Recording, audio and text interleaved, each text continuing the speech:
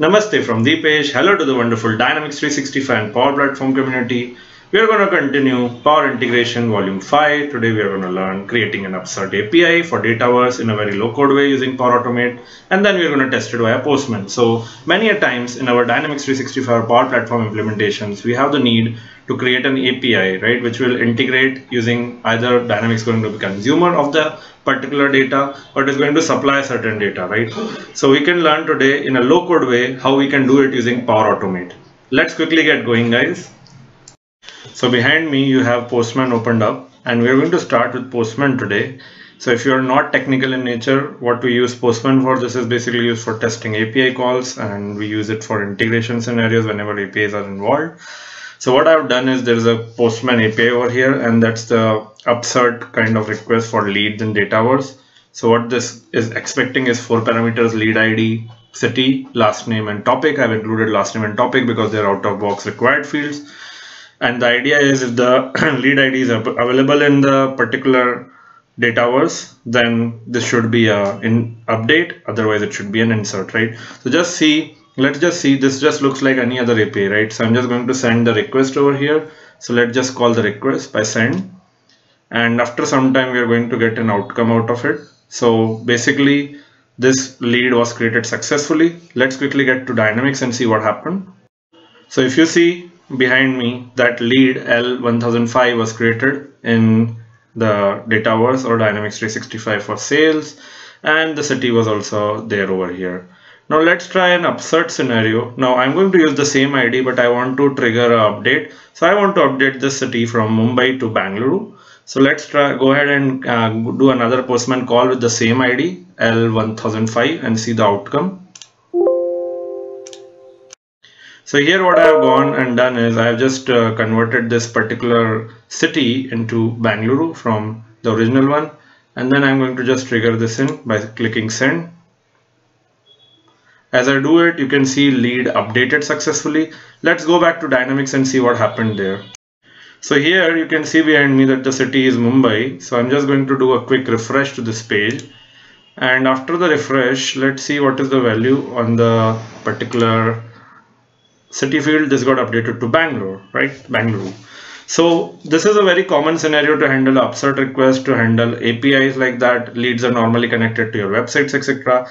Now this was not built in a code way, this was built in a very low code way. Let's go ahead and see how this was built using the Power Automate, and this is very useful for your integrations. So as you can see, this is the flow that triggered as a resultant of that Postman call. Here we are looking for when HTTP request is received, and in the JSON payload you can go ahead and configure all the particular parameters. So I've gone in and configured lead ID, city, type, topic, and last name.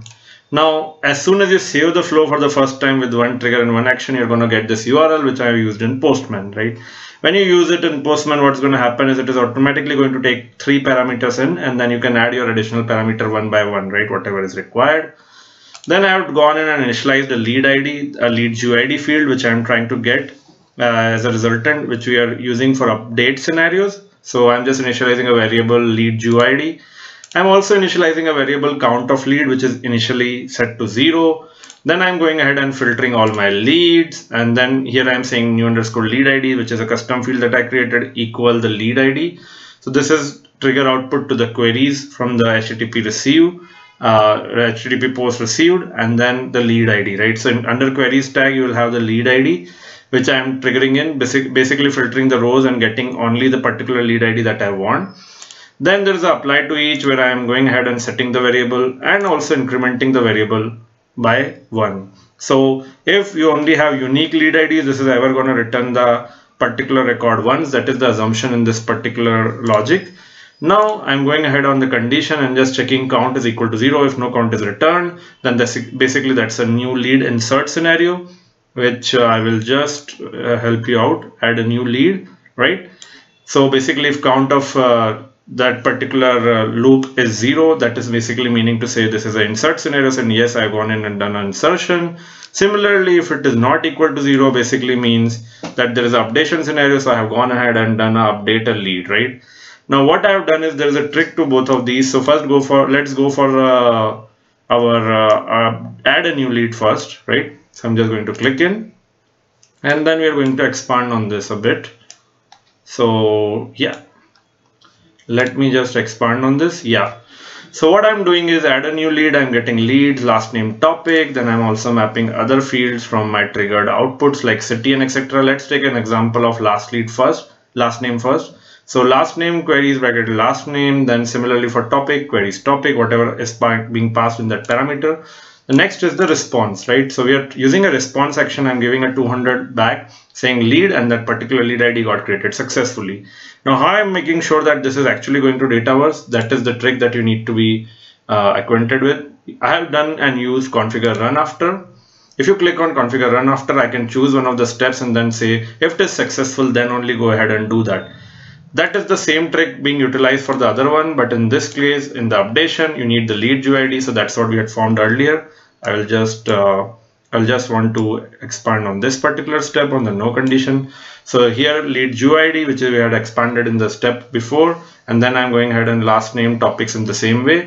The same response, which is configured to run after, but here it is saying updated successfully. So isn't it a cool way of creating this particular kinds of flows in a low code way? I hope that is useful to you and you're going to utilize this in your particular implementations going forward.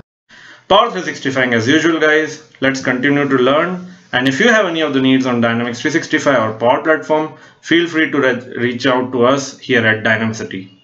Take care. Continue to learn.